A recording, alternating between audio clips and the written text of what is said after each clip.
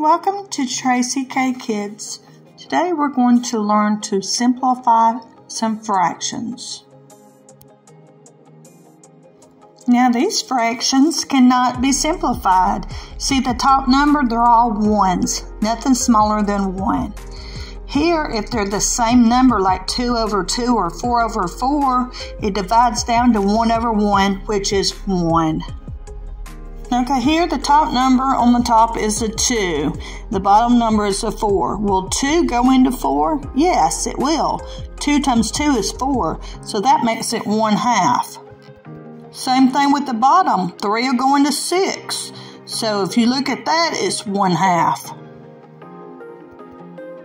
This is the easiest way that I found to simplify. Just see if the top number will go into the bottom number. So 5 will go into 10, yes, times 2.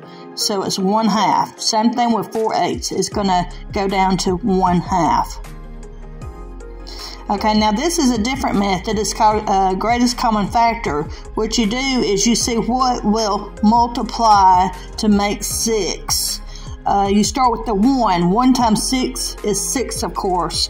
Now, will 2 multiply times anything to make 6? 2 will multiply times 3 to make 6.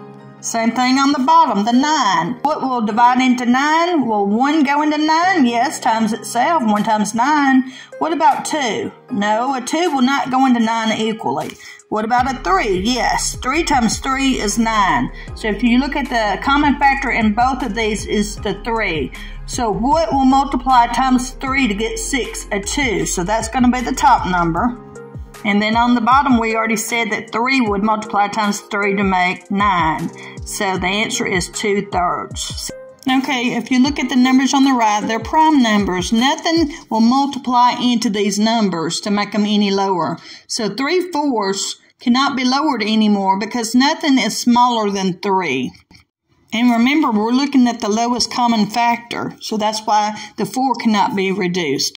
Therefore, if you look at the rest of these fractions, the 5, the 7, the 11, the 17, and the 19, none of these can be reduced anymore. So right now, I just suggest that you practice till you learn how to do this for yourself.